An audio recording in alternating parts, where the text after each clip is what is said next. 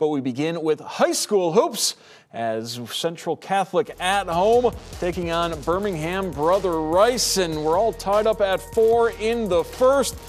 Ball gets in the hands of Manny Johnson. The deep three from Steph Curry range. Central Catholic ahead by 3.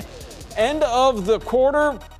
Home team down 4. Sherrod Vaughn from deep, and the bank is open. Trey cashes in on the tray. It's a 1-point deficit for Central, but in the second quarter, it's all Brother Rice. A 15-0 run. Johnson pulls up that one, falls to end the run. Fourth quarter, Ace Walter, 3 is no good, but Jeremiah Caffey misses the putback. Trevor Smith finally gets it to fall, but the Warriors dominating. 71-35 your final. Mason Lowry and Rhett Boyd join us from Cherry Street. Well, guys, let's start here. That Brother Rice team, they are really something. They've got size, they've got experience, they've got a generational talent in Elijah Williams, one of the best sophomores in America. They're the real deal.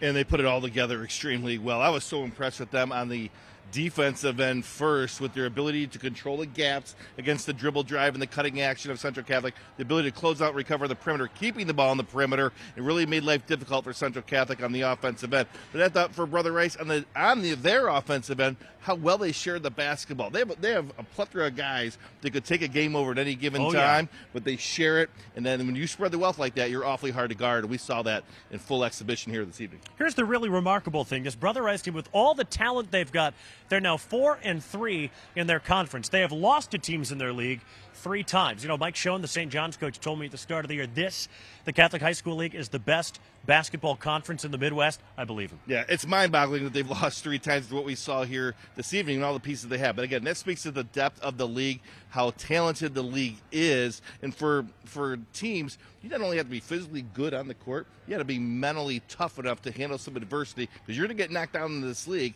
It's how well you respond to it that will determine your fate at the end of the season. Brother Rice, the team, they've dealt with some adversity early on. They've handled it, and they're hitting their stride at the right time. Central Catholic got off to a good start in this game. They were only down 3 after the first quarter. They struggled from that point on. 2 guys really stood out to me, though, for the Irish. Manny Johnson and Isaiah Mack Russell, 2 of the youngsters. They belonged out there for sure. They really did.